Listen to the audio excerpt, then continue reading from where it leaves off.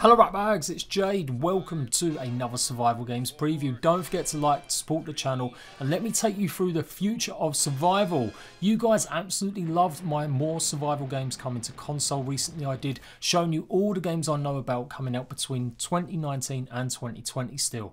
However, the future of survival is even bigger than that. We've obviously got a lot of games coming to PC, and some of these next big hit games could be coming to console as well. And I wanted to show and highlight what I think is going to be some of the biggest and best, or at least a little bit interesting. So let's crack on and let me show you the future of survival.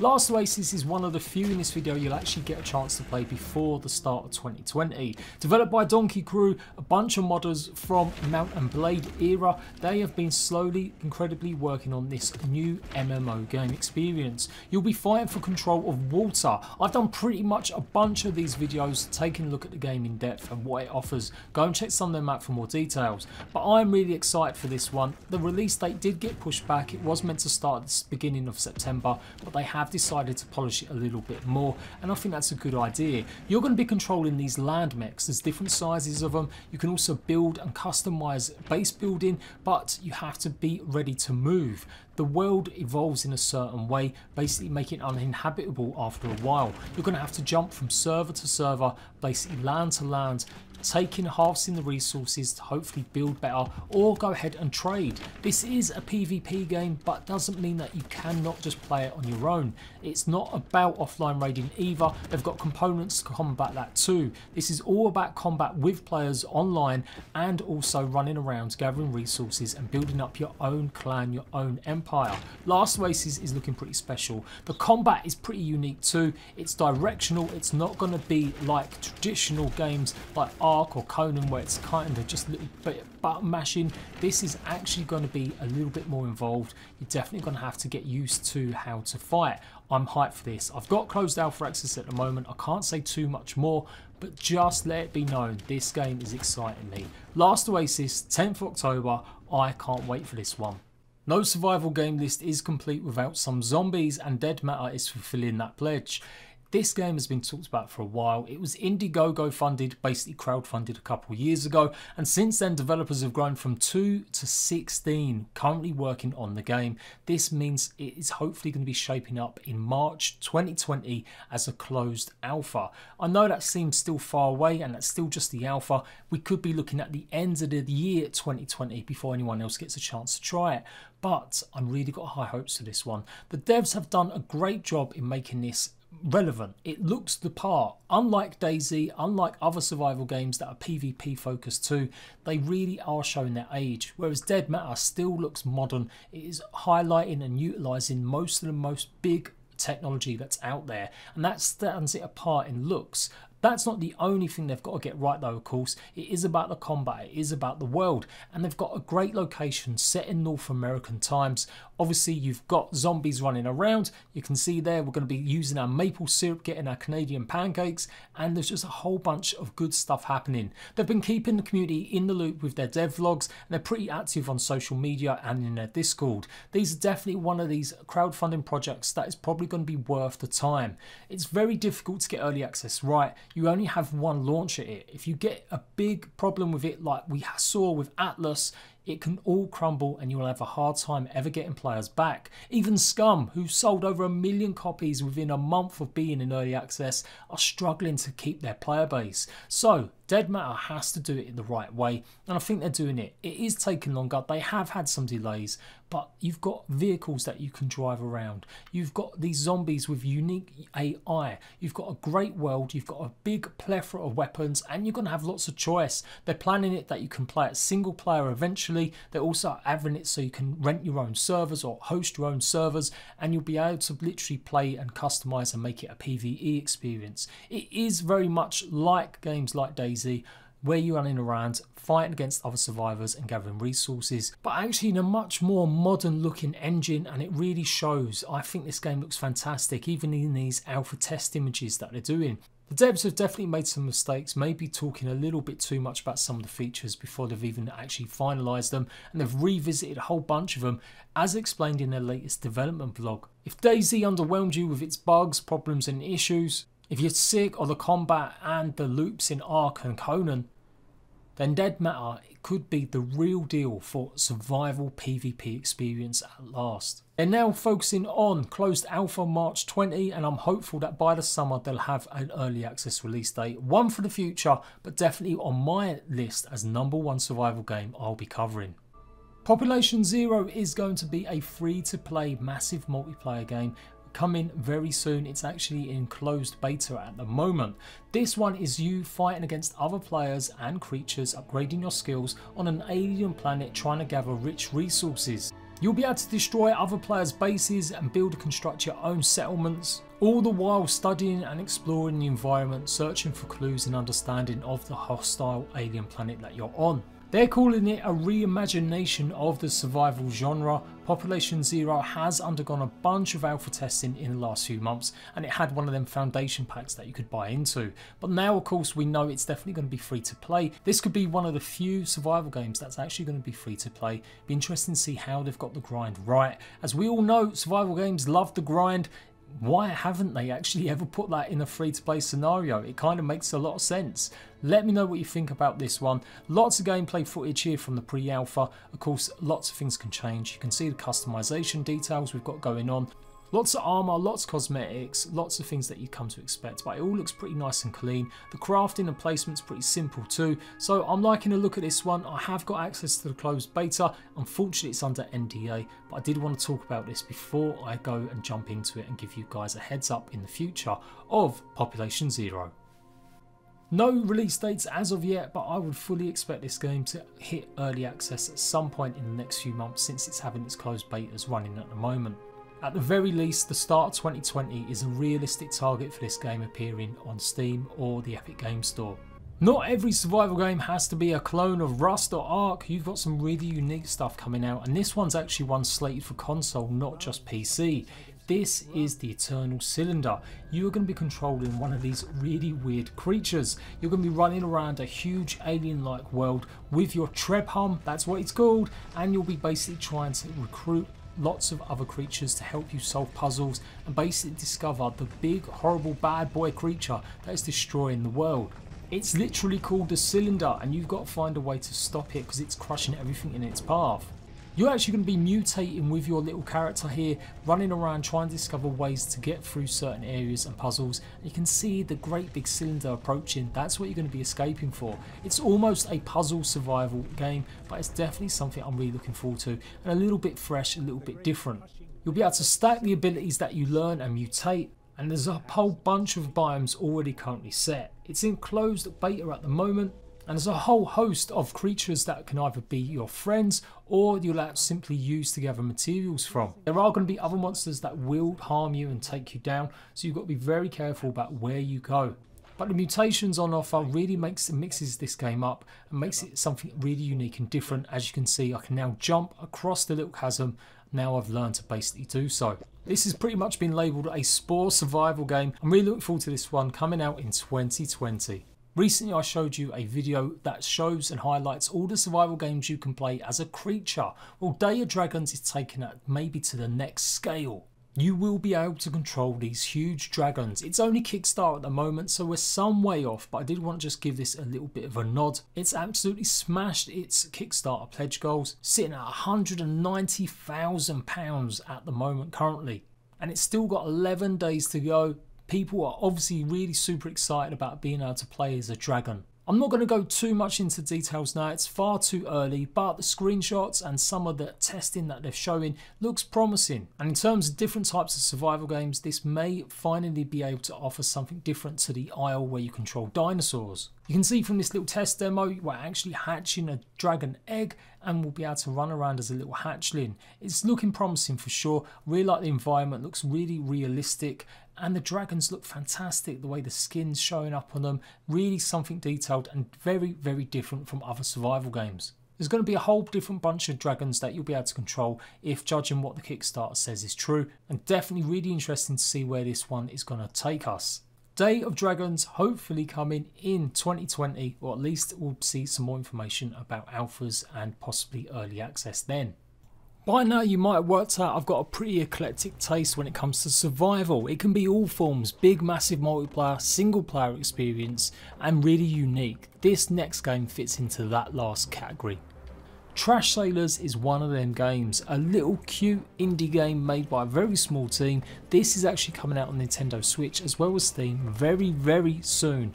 I definitely want to play this. If you like Don't Starve, if you like maybe a little bit procedurally generated roguelite style games, this is going to be the one for you as you protect your raft. It's a couch co-op game, so you can play it split screen. I don't think you can actually play it co-op multiplayer, although I could be wrong, but you try and survive on your raft as you go through all sorts of different obstacles and fight against other creatures and other trash sailors.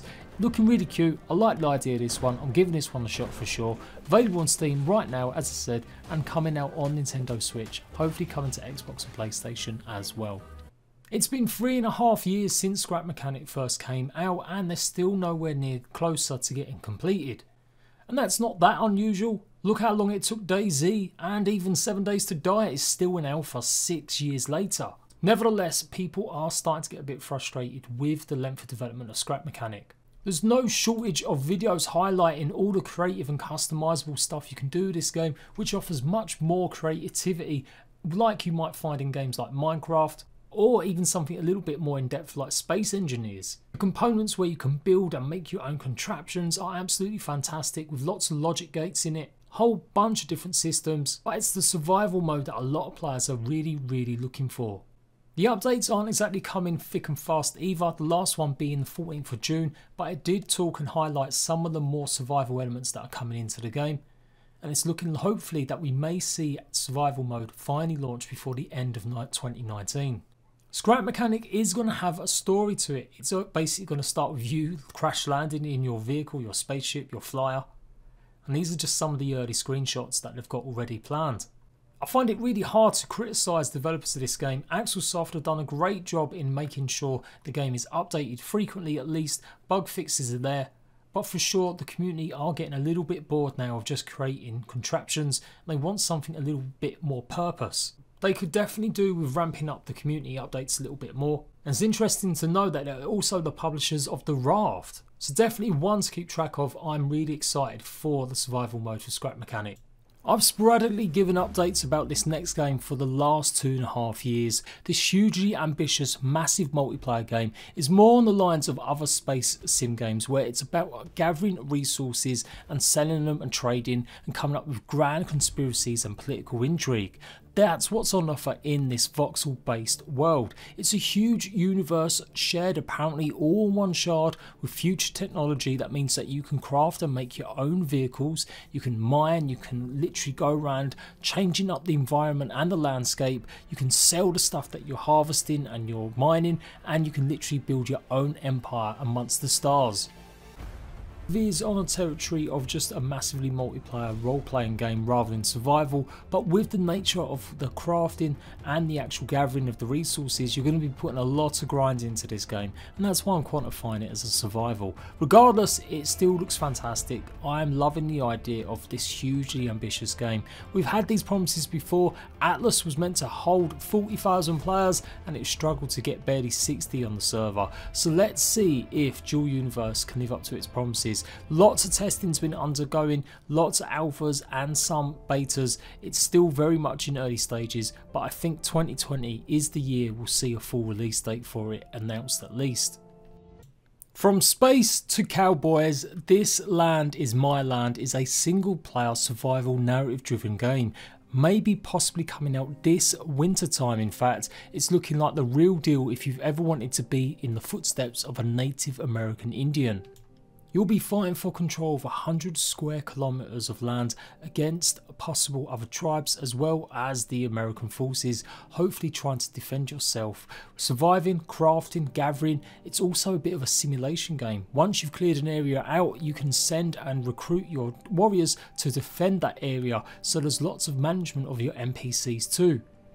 If Red Dead 2 left you wanting more of the Wild West, but maybe from a different perspective, then This Land Is My Land is definitely going to offer that. It's received a bunch of updates in its closed alpha and it's going through a beta at the moment, I do believe, so expect this to hit early access this autumn. It's not easy trying to sort out what games might come out and what games are still very far away.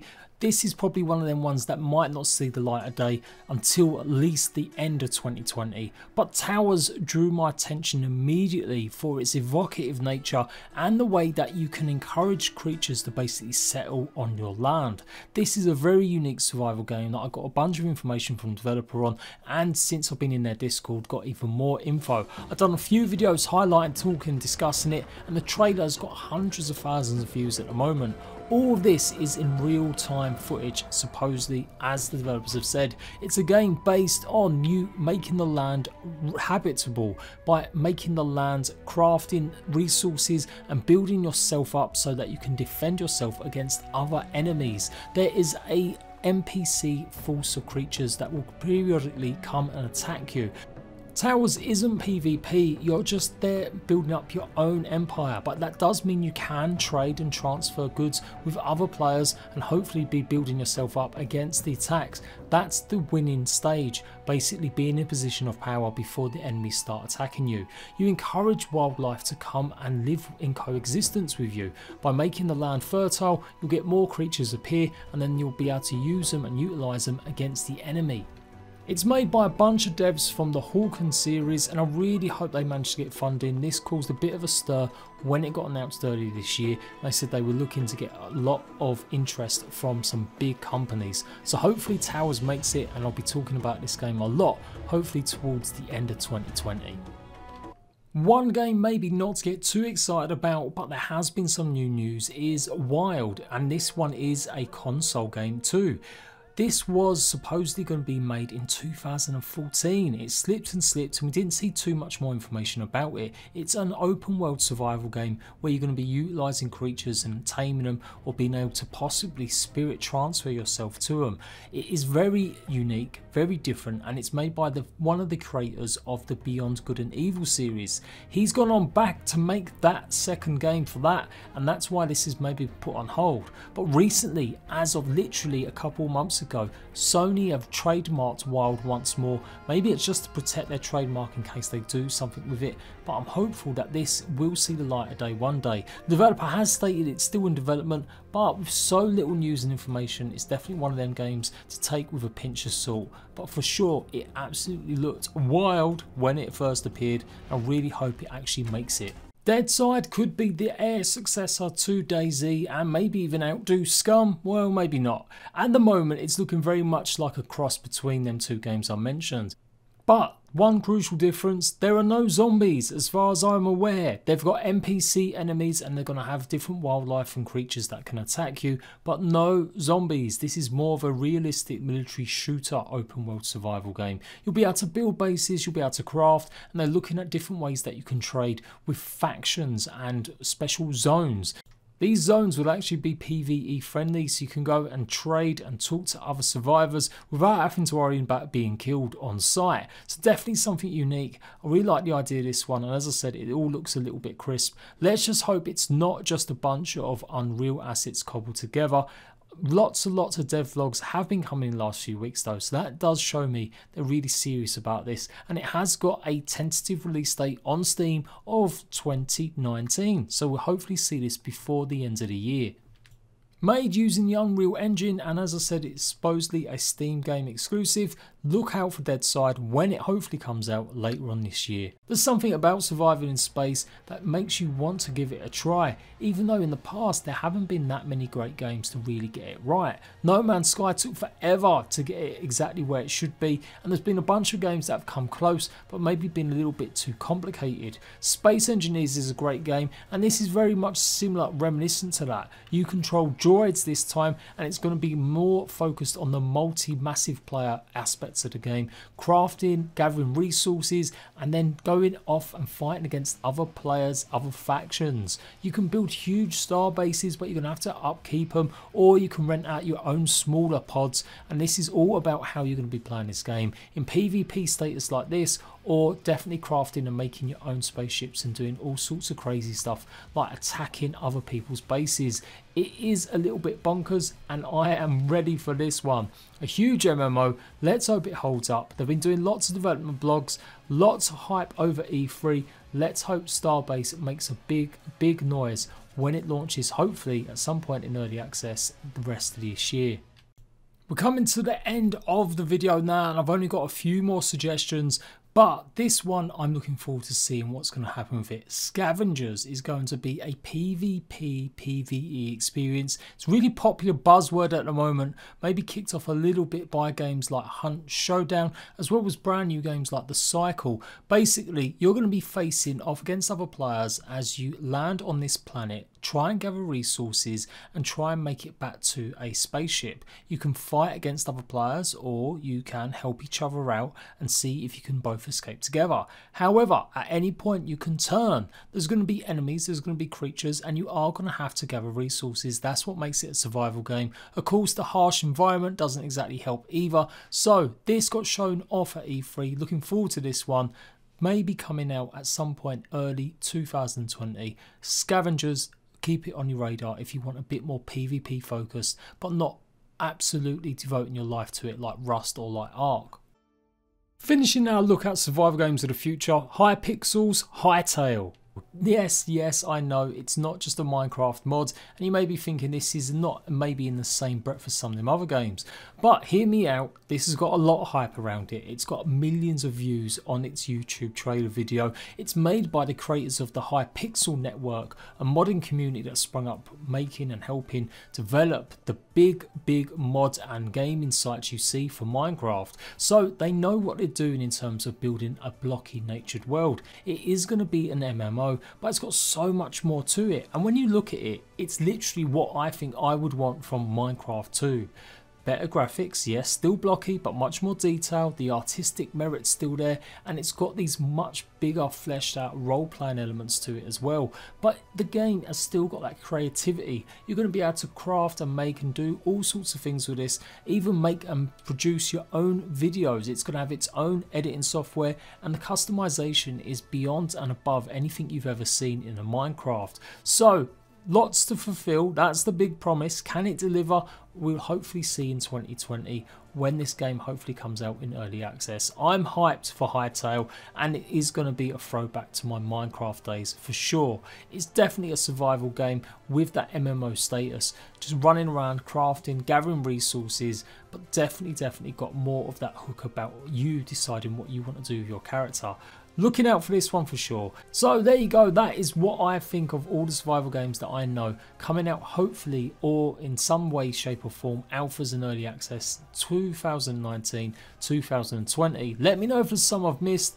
I am JADE-PG. For the best in survival news information, make sure you've got notifications on my channel, and I'll see you ratbags for another one soon.